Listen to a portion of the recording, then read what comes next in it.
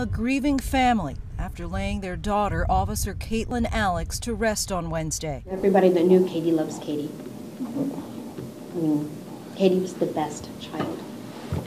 She's the best person. In the wake of her shooting death by another officer, her parents are now questioning the very department the St. Louis police officer worked for, hiring an attorney to represent them to get to the bottom of just what happened before 1 a.m. on Thursday, January 24th. She loved her job. Even on her days off, she would go visit all her friends down there. Because I guess when you're a police officer, you're that close bond with everyone. Police say the 24-year-old, who'd previously served in the Army and was married just 3 months ago, was allegedly off-duty and playing a game similar to Russian roulette with a fellow police officer, Nathaniel Hendren, at his home. He's seen here, deeply bruised in this mugshot, taken after he allegedly head-butted a car while bringing Alex to the hospital.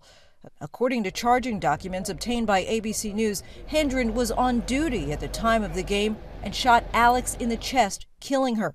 Police initially called the incident a tragic accident. This young woman's life was cut short, unfortunately, and we have to address what happened on that night. On Monday, the city's circuit attorney sent a blistering letter to the police chief accusing his officers of obstructionist tactics and questioning why the police only took urine and breath tests of the on-duty officers, but no blood tests, now demanding answers. The way and everything, how it went down, I don't like it. I think there's more answers. We need more answers.